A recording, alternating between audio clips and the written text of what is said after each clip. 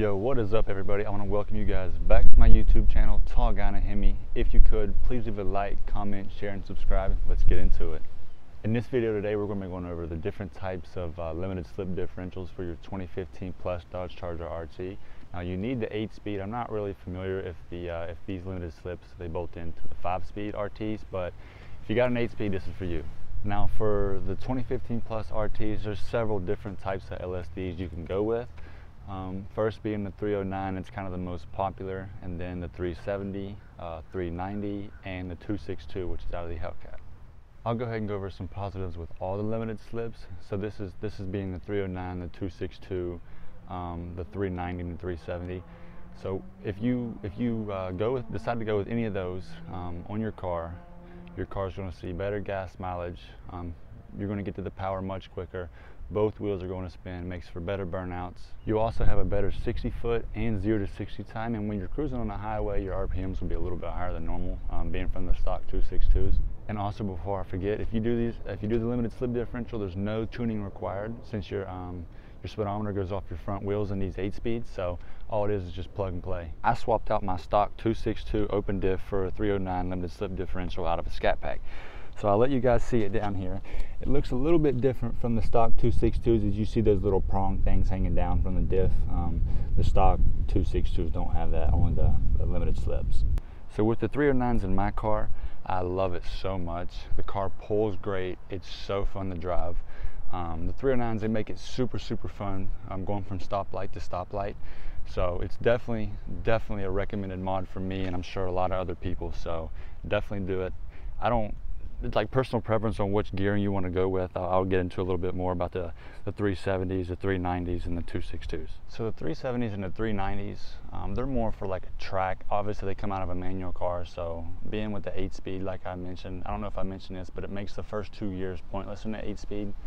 So I kind of didn't want that. I wanted all my gears to be beneficial for me, so I went with the 309 because it's the most popular and it's had the best reviews. Now I'm not saying the 370 or the 390 are bad, but if I were to build a track car, make my car specifically for the track, then I would go for 390 or 370. But since I daily mine, I think 309 is the perfect daily.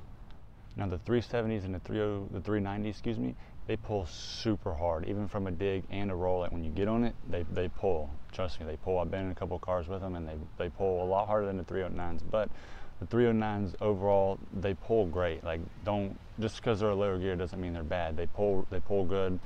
They drive really well. So don't count them out. Obviously keep them in mind. But the 390 and the 370, they pull hard. So finally, there's the 262 limited slip, and that's out of the Hellcat automatic. It's basically the same as the stock 262 we have now, but both wheels spin. 262s are more for a top end, not really low end and mid range like the 309s or the 390, 370s are.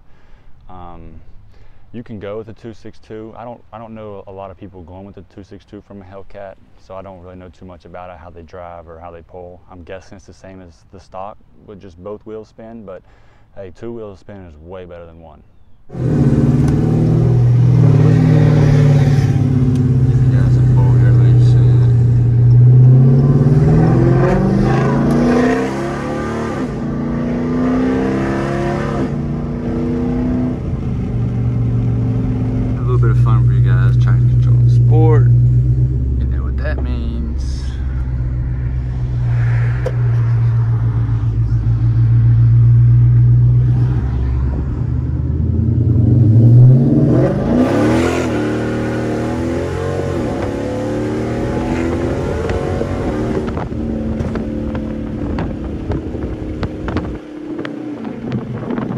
One more thing, I don't want this video to be about a certain gear set.